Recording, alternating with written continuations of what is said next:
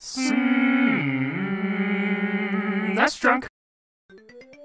Lots and lots of folks are complaining about the random games we're getting on the Nintendo Switch Online service. For every Link to the Past and Super Metroid, we've got a Tough Enough and Natsume Championship Wrestling. There's a clear-cut reason for this, at least to me. Developers of some of the best Super Nintendo games like Capcom, Konami, and Square, they know they can get more money selling their old stuff in collection or anniversary packages like we've seen with Castlevania and Mega Man X, for example. And for games like Earthbound, I'm willing to bet Nintendo feels like they can get more money for it by selling it as part of some kind of mother bundle or even on its own. Really, I just wanted an excuse to say the phrase mother bundle. So that means we're left with games like Prehistorik Man, an average action platformer that has a good number of strengths along with a fair share of flaws. Now, I've never been too crazy about this game. Years ago, I made a video about Super Nintendo caveman platformers, and when I played it then, I thought it was totally forgettable. And even last week, when I took a look at Doomsday Warrior, I described Prehistorik Man as, existing as a video game. Opinions can change though, and nowadays, to me, Prehistorik Man falls in the seemingly endless pile of aggressively average Super Nintendo platformers. It's not as good as stuff like Joe and Mac, and it's definitely far, far short of stuff like Donkey Kong Country, but it's right alongside games like Dino City. 4 lives gives you a short life bar to get through 20 levels with 16 continues. I have no idea why it's 16. And no saves or passwords here. You use a club to take out enemies, but there's also a shouting attack you use by pressing the A button, which makes you sound like Jerry Mouse just lit your tail on fire.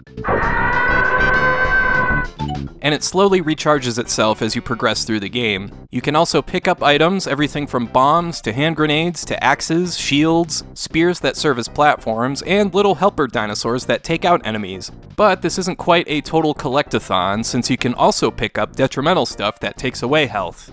But yeah, you do collect a ton of stuff here. When you defeat an enemy, you pick up its bones, well, a bone, and you use it as currency to buy stuff at shops you come across. You can purchase an extra continue, directions to a secret area, a ticket that lets you skip the rest of the level, and life insurance, where if you lose all your lives and continues, you instead start from the same shop where you bought the insurance with your lives and health replenished. It's a pretty cool touch you don't normally see in games like this. There's also 4 bonus worlds that can be reached by picking up the letters to the word bonus, where you, collect points, I guess. Whoop-de-doo.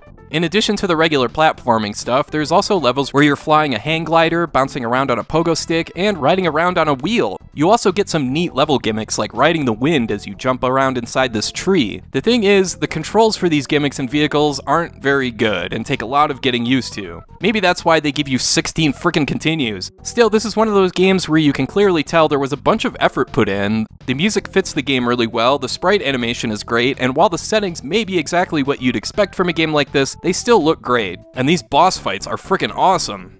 But that brings me to the game's flaws. This game can get way too cute sometimes, like this lighting effect level where you can't see anything. This is especially annoying considering you have to use a melee weapon, like your club, so you just have to bump into stuff, swing wildly, and hope you don't die. The melee weapon in general is always a hard balance to get in a platformer because it's so easy to take damage. You gotta get just close enough to an enemy without letting them hit you, and that's a hell of a lot easier said than done. But at least the game is a little bit more forgiving when it comes to hitting enemies, and it lets you bounce on top of them and spring off of them in some cases. But the biggest hindrance for me for this game is the camera. This is the reason why I've never been able to really dig this game. The camera stays locked onto your character and it jolts around so suddenly that it makes your eyes feel like they're spinning in your skull. Now, I've learned over the years that this is kind of a subjective thing, that some people aren't really bothered by stuff like this one bit, so maybe I'm just easily prone to motion sickness or something. Still, I found it really annoying.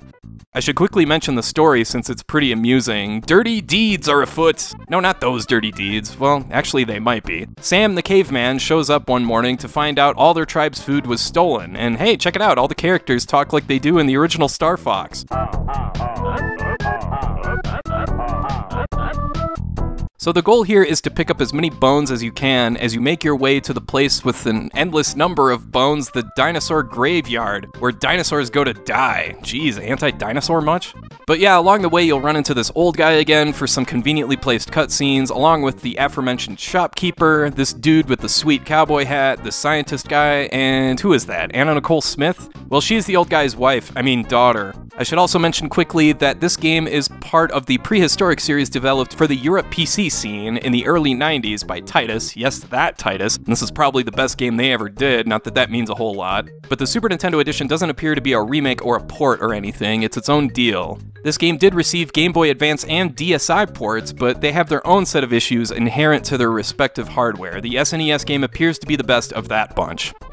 So yeah, Prehistorik, man, does have a lot going for it, but it's got a lot going against it too. I admit it's better than the generic caveman platformer I've made it out as over the years, but the imbalance between your melee weapon and enemies, along with the annoying camera, make this one hard to revisit for me personally. I think the best endorsement I can give this game is that it's pretty clear the people that made it actually gave a crap. The levels are pretty big with a lot of hidden areas to find, and you'll even get a percentage at the end of each level, so if you're into 100% runs and you're into taking your time to explore, you'll dig this game. You'll get your money's worth. So despite the generic sounding title, Prehistorik Man does offer a bit of meat on the bone.